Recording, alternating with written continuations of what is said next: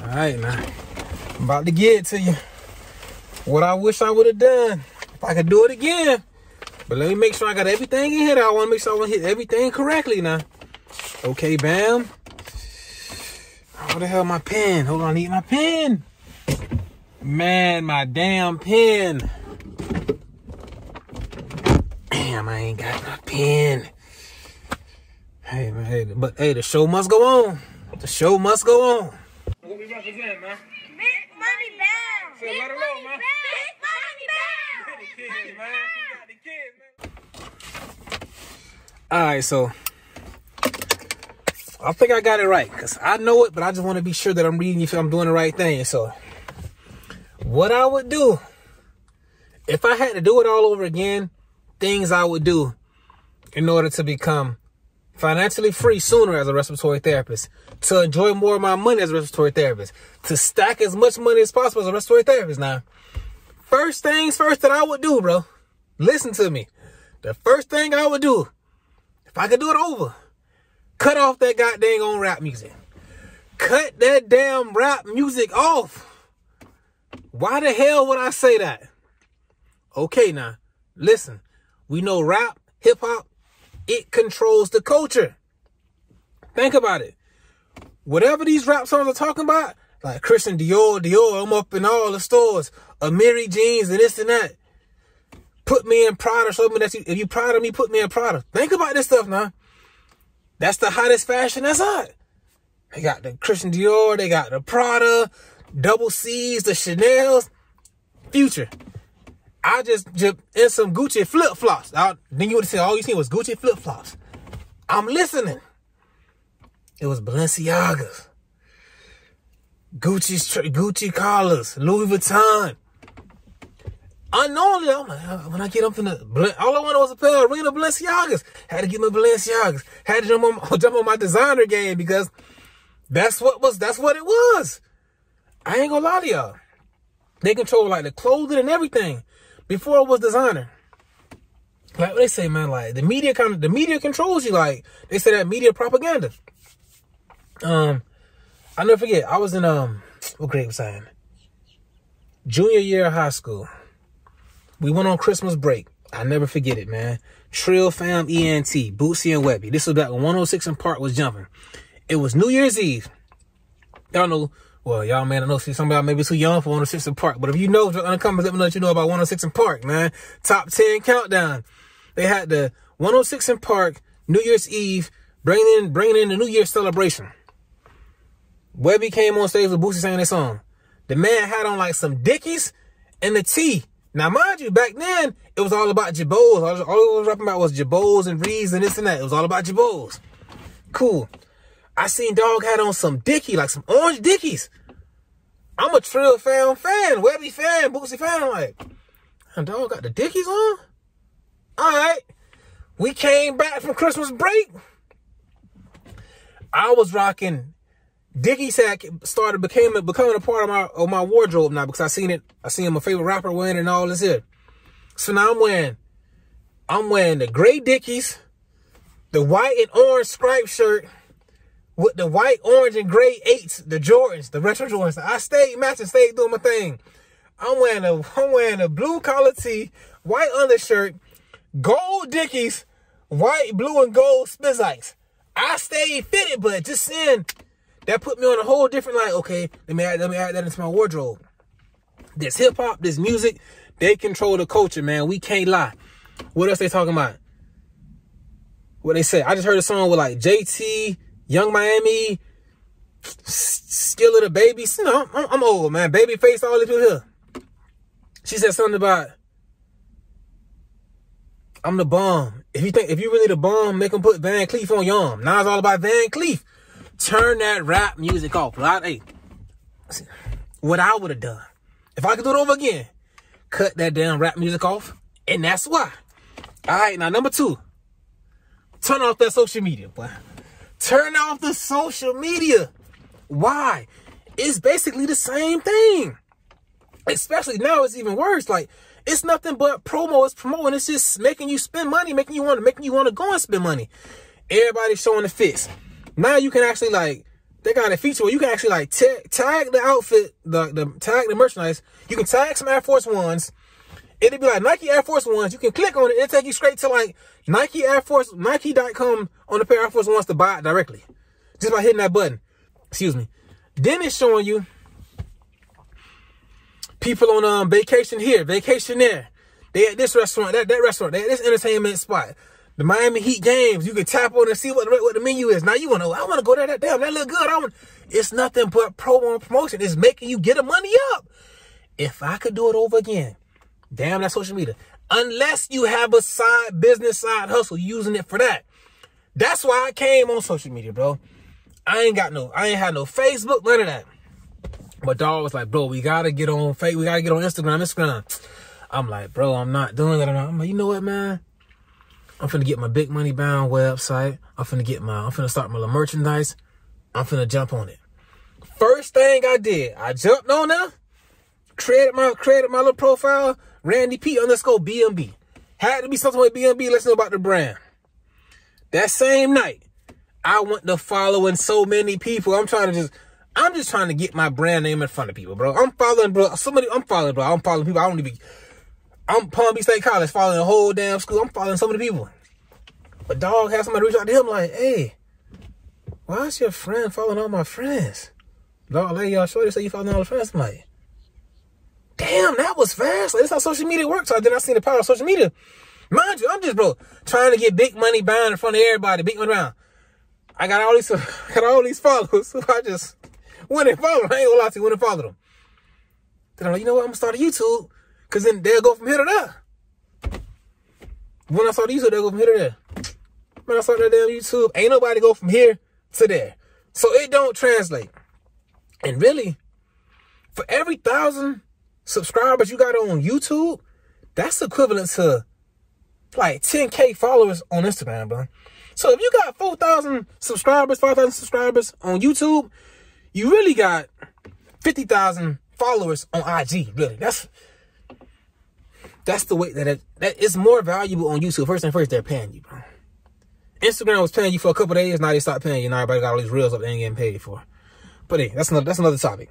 Social media, it ain't nothing but making you spend money. It's promoting every day. Dang, that's a nice bag. What you got? That's nice shoes. What do you got on? Dennis, bro, I'm telling you, man. Turn off that social media, dog. If it wasn't for Big Money Bound on YouTube, I wouldn't even be on it. I promise you, dog. I'll probably be on like, nah, then they say Twitter. They say Twitter kind of X-rated. They say Twitter just straight X-rated. So I wouldn't even be on Twitter. Bro, I'd be just laying low. Stacking mine, laying low, dog. But I'm with this. I'm an influencer, so I got to kind of have this stuff. So after this, showing you restaurant, vacation spots, entertainment, the clothing situation. Okay. All right. Next thing. Stack that money for at least the first 3 years in that field. When you become a therapist, man, stack that money for the first 3 years. What that means is stacking it for 3 years before you go on any vacation out of the country. Like I just said, hip-hop controls the culture. Ever since Nipsey said, I docked in Tulum just to smoke. Tulum, Mexico. Everybody been going to Tulum. Don't even lie, bro. Come on now. You heard the victory lap. Everybody been going to Tulum. Now everybody been saying everybody going to Tulum. Then everybody going now. Same thing with Dubai. Yeah, I want to go to Dubai. I'm like, bro, hey, no, cool, travel. But I'm like, I'm not really. I want to go to Dubai. That's why I wanted to go way back there. I'm like, okay. I pulled up Dubai on the map. Okay, that's Dubai. That's Iraq. That's Saudi Arabia. I ain't not saying. I'm just saying. I got scared. For why? Propaganda, the media, because the media scares me.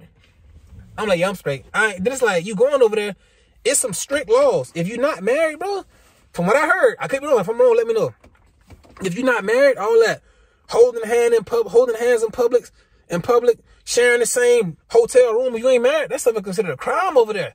I know y'all been seeing lately, a lot of folks been getting like arrested for like, especially women, for raising their voice too loud. Because that over there, all that women, hey, you ain't in America, all that women rights and this and that, hey, over there, the man is here, the woman is, hey, so tread lightly. I'm saying stack your paper. Don't go out of the country. Now you can do something like, I say really do something in you. Don't leave your state. That's what I say. Do something in your own state. But I can say that because I live in Florida. There's a lot of places to go in Florida. You got Orlando, you got Daytona, you got Tallahassee. You can go a million places to go have a good time. You feel me? You go to Key West, Miami. So I'm just saying that maybe because I'm in Florida. But really stay in the States with your money. Don't really go too crazy, because then 3 years of stacking. So when you finally get up out that country, I did do that. Once you finally get up out that country, you can go do it big in a presidential suite and really like do it for real, instead of like kind of trying to do it big when you ain't really got that big bag yet. Just let it stack, bro. This places ain't going, bro. Dubai been here forever. Like, these places is not going. Miami been here forever. Like, these places is not going nowhere. Get right and then get back. Get right and then get it. Okay, man. 3 years of stacking, bro. 3 years of stacking. You just coming into the money. Feel me? You just coming into it. You ain't never had this money, but now you getting it. By stacking it, you can show yourself that you can keep it. That's one thing about this money, dog. When you like, let's say you stack 10,000, you spend 8, now you back at 2. You stack another 10, you spend 6, now you back at 4. Had you been stacking 10, you'd have been at 30K. Now once you hit 30, you gonna realize that, damn, 30 ain't really what I thought it was. But if you never get there, you will never know. You'll never know that it's not really what you think it is until you get there. You get to 50, 60, 70, 80. I got 80, I got 60. It's like, damn. If I spend 10, I'm back at 70. This ain't really what I thought it was. It give you a different mindset, bro. So once you hit for like a big lick, you get 25K, 30K for whatever sign-on bonus, whatever. You like, I'm gonna hold on to it because that's not really a big money. That's not really a large amount of money. Now, if you ain't never had 20 bands, you probably gonna think, damn, I got 20, I'm gonna go crazy. I'm gonna spend 10,000 shopping, 10,000, okay, cool. I'm gonna do this, go that. You look back, you're like, damn, I went shopping 10K, got the designer, got the Chanel, went out to eat, went here, went there, went Vegas, went this, that. But I got $2,500 left. What the hell that money went? It ain't what you think it is. But now, if you stack it, you gonna see, damn, I had to really save all this money. I worked hard to get it. It can all be going in one transaction. I ain't giving it up. Then it's like, it's harder to give it up. You feel me? So I say, bro, stack it. If I can do it again, stacking it for 3 years. That's what I'll do. If you got a car, don't go buy another car. If you got a car, don't go buy. If I could do it over again, I had a car. Why did I go buy another damn car? Oh, but you know, I've been working hard. I want to go get this, go get that. Bro, stack your money. Get a house and then go get your car. That car is, bro, these cars gonna be here. As soon as you drive off the lot, that shit is worth nothing. But I know we want this stuff. I want to get that. I want the Benz. I want the Lexus, the BMW. Hey, cool. You just got the money, dog. Chill. You got a car. You been getting from A to B with no problem. Keep laying low. Why you gotta? It's easier said than done, I know. But if I could do it all over again, this is what I would do.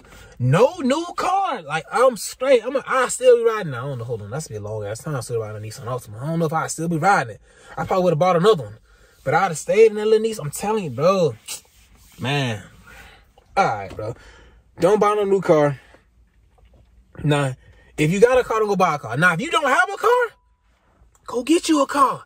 Don't go get no damn luxury car you can't afford. But no, I'm gonna get money I can't afford it. Are you sure?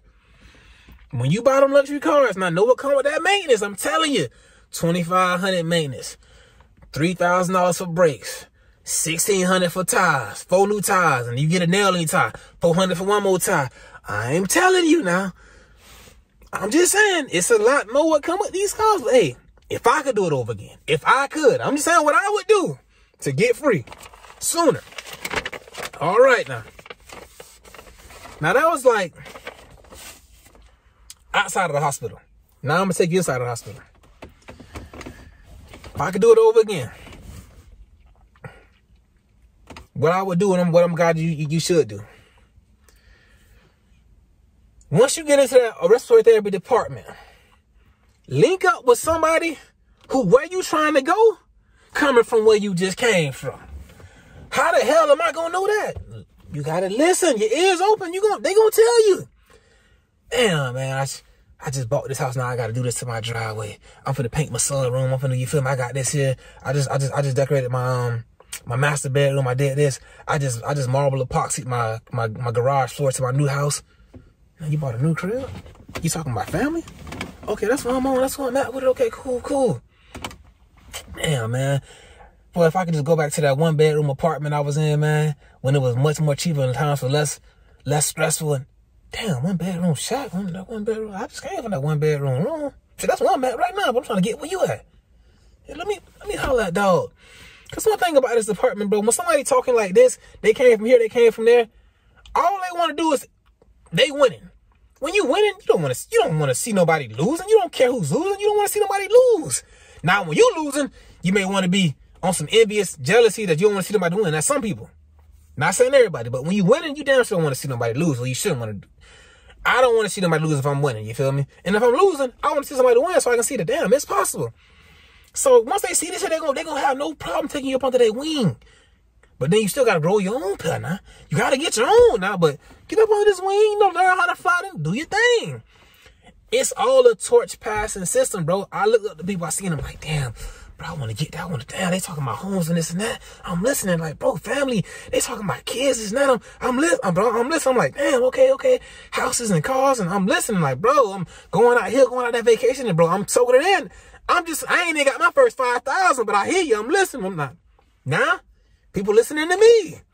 Now, the people that's listening to me gonna get to where I'm at, and the people gonna be listening to them. It's nothing but a baton passing system. Like, bro, get in with them. I'm telling you. Secondly, you in that hospital, man. Do it all over again. I work until I'm sick. I mean, like, work until I'm sick. Like, bro, damn, now I'm passing out. Take him to the ER or something right with his head. Boy, you working too many days in a row. I only did 25 days in a row. That's too many. Okay. Randy, why the hell would I work until I'm sick? Why would you tell me to do that? Because now you know your limit. Yes, push it to the limit. 25 days is my limit, okay? So once I get to 21, 22, let me chill. You feel me? Go get the fatty. Hey, bro, I'm just saying, like, if I could do it over again, dog, I found my limit. I found mine. I was in, bro. See, certain stories I ain't always touch on, but it's been, bro, I got so sick, bro. I was like, I got sick and lightheaded, like, whoa, something ain't right. I gotta go to the doctor, bro. What the hell? I was in the doctor's office, like, hey, man, I got insurance. What's going on? Like, yeah, man, you just overworking yourself. You gotta chill and relax. I'm like, all right, cool. So now I know what it is. But I did it. And I still do it again, because you gotta know what's your limit. I know what my limit was. How many days was that? 21. Don't do 20. 3 weeks. 3 weeks in a row. I live it. I'm saying, though.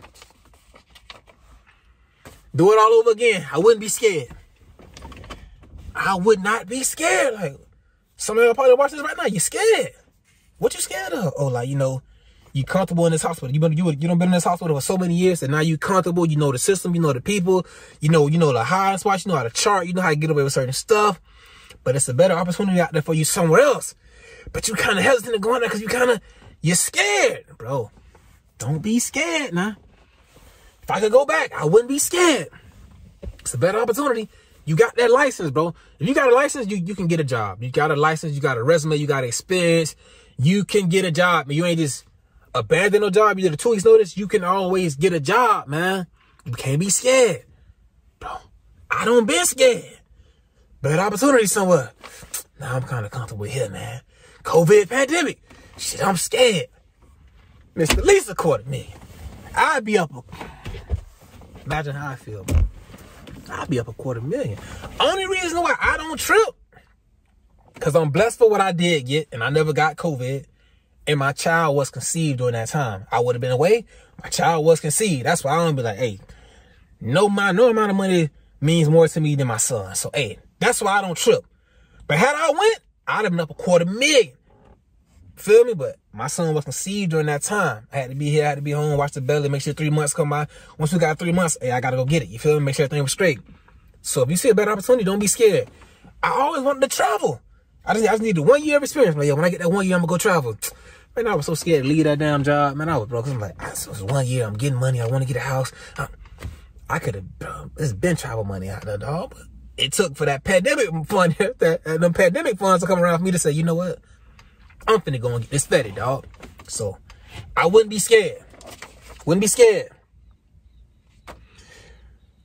I would better set up looking back, I'd better set up my benefits in my 401k package, bro. I would not be picking a 401k package that say retire in 25 years if I can't get my money in 25 years. I'm saying, yo, I'm gonna pick that retire in 20 years package. They taking out 12%, 11% of my whole check, and I won't be able to get this money until I turn 64.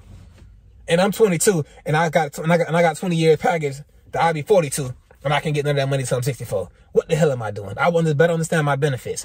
Why the hell am I paying for the most expensive damn healthcare benefit package when I ain't got no damn health problems? I ain't got no previous like mental illnesses, no previous, what they call it, man? Y'all know some what they call it, man, when it's like you got pre-medical conditions, so certain like insurances won't take you type stuff, you feel me? I ain't got no damn problems. I got the most expensive damn package just in case I get, man, like, bro, ain't no need for all that. Like, come on now. So I better pick my benefits package. Now that's those things. Now the last thing I'm gonna tell you is like outside of the hospital, what I would have done if I could go back. Financial literacy, bro. I would read up on financial literacy, like them books that I'm reading now. Richest Man in Babylon is number 1. Go get that. Richest Man in Babylon. Then the second one is Millionaire Next Door. Then the third one, did I read the third one? I'm stuck on the third one right now. It's weak. I ain't gonna lie. That book is weak. I stopped reading because it was so weak. It was getting good, but then I may finish it. It was weak, dog. Like, your money or your life. It started off great, but then it get a little too damn database. Millionaire Next Door was like a lot of data, but it was kind of still broke. It was like we were still making you read. Not this time. I'm like, your money and your life is just doing like damn calculations and math problems. Like, I don't feel like doing that. I want to read. I bought a book to read. You feel me? I didn't buy a workbook. I bought a book. I didn't buy no damn workbook, man. So, financial literacy be big. Reading. YouTube financial literacy. It's so much stuff I done learned in the past 8 to 9 months. From like just researching on YouTube, how to get financial freedom. Pay off your mortgage faster. I don't learn so much, bro. People don't gave me so much game. And it's probably people that wouldn't even talk to me directly and tell me this stuff. But they're doing it for the masses. And I just snuck in. Okay, and my dog said, okay, cool. Appreciate you. I'm going to say this back to my folks and let them know about this. Appreciate you, dog. Now, in person, you probably wouldn't even tell me. I'm not talking to this young mother. But you feel me? But on YouTube, everybody's trying to get paid. Just put out their content. You can soak it all up. But I'll be on YouTube for sure, like getting all that financial advice. Another thing, savings accounts, checking accounts. I would have a high yield savings account, bro. All my banking is online anyways. Why would I not have an online bank that's not a brick and mortar system, which giving you more interest for your money? Bro, I would not be inside no damn bank, bro. From day one, I have a high yield savings account, online bank account. My direct deposit going straight to my online bank, 100%. I have a brick and mortar bank just to pull out money from the ATM. That's all, bro. From the beginning, if I could do it all over, that's what I would do. If you ain't got no high yield savings account, no online bank account, go get one. I ain't gonna say you're tripping because you probably don't know. Go and get one, Randy. Which one should I get? YouTube. How do I find out about mine? I YouTubed it, and I wasn't even looking for it. I'm looking at how to get free this and that. Save money with high yield savings account. Man, what the hell? You telling me I could have been getting 5.1% interest on my money instead of 0.001? So you telling me I don't spend 3 years with all this money in the bank account, and I made $13.48. Bitch, I could have made $6,980. $6,980? Come on, bro. Almost $7 grand of just passively? But I just let my money sit there. And had I seen that, I'd have put more money in there. Hey, dog.